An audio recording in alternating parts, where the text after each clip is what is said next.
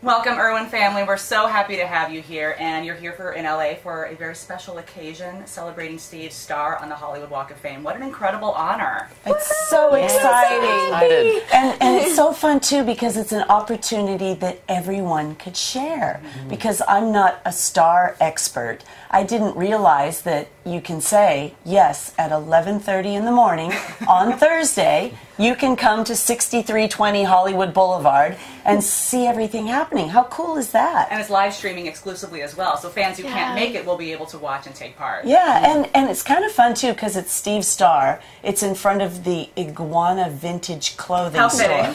The Iguana store. The stars lined up perfectly. Yeah. Look at that. Exactly. Yeah, it was so wonderful. But we're super excited. We have some beautiful animal friends that will be joining us for the unveiling, and it's just going to be a really beautiful day. It's phenomenal that Dad was such an amazing wildlife warrior, and to have a conservationist on the Hollywood Walk of Fame, that's pretty cool. So he's right near Johnny Cash, and it's just, oh, we're so thrilled. Hey, Rob. Yeah, it's going to be just kind of a big celebration. So, because Dad was not only the most amazing and passionate conservationist, but he really was the best dad as well. He was really, really awesome and took us everywhere on his travels. So we're really, really lucky, and it's all about celebrating everything that Dad loved. So we're really excited. And we've been working so hard to making it happen. Yeah. We got a letter of recommendation from Russell Crowe, and then our Visit Sunshine Coast Tourism Board helped to sponsor the star. So it's just, people have been wonderful, so kind, bringing it all together, and Steve would have been so proud. What was it like having Russell write a letter of recommendation for you? I mean, what an influence and a great friend to have.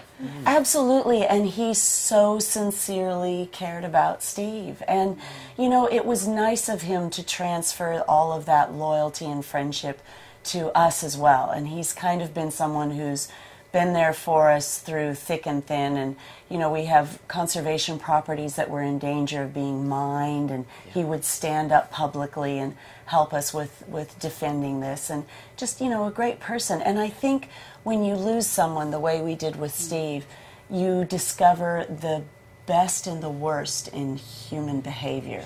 And it's so inspiring when someone steps up and says, I'm here for you, even 11 years down the track. Absolutely. Yeah. What do you think Steve would have thought of this honor? I mean, I'm sure none of you ever imagined something like this taking place when he first got started. You know, he wouldn't have believed it, first of all, and I think he would have been absolutely excited.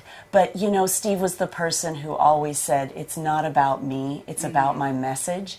And I think when you walk through the stars and you look at all these amazing, talented, inspirational people, there's not a lot of conservationists that are on that beautiful star trail. So I think that's what would have meant the most to him, that people are now standing up and saying, you know, we need to get out there and make a difference and encourage people to take a stand and protect wildlife and wild places. And he would have been pretty chuffed. Yeah, I love that expression. He blazed a trail in that way for sure. And Bindi, you mentioned before that your dad put animals that aren't necessarily the more traditional cuddly types on the map. He made reptiles cute. Absolutely. You know, we all love our cute and cuddly animals, and it's so special to love our koalas and hedgehogs, but Dad also said, you know, crocodiles and snakes deserve our love and protection as well. So that was what Dad was so amazing with. He just inspired everybody to get involved. He reached through your television in your living room to say, look at this crocodile.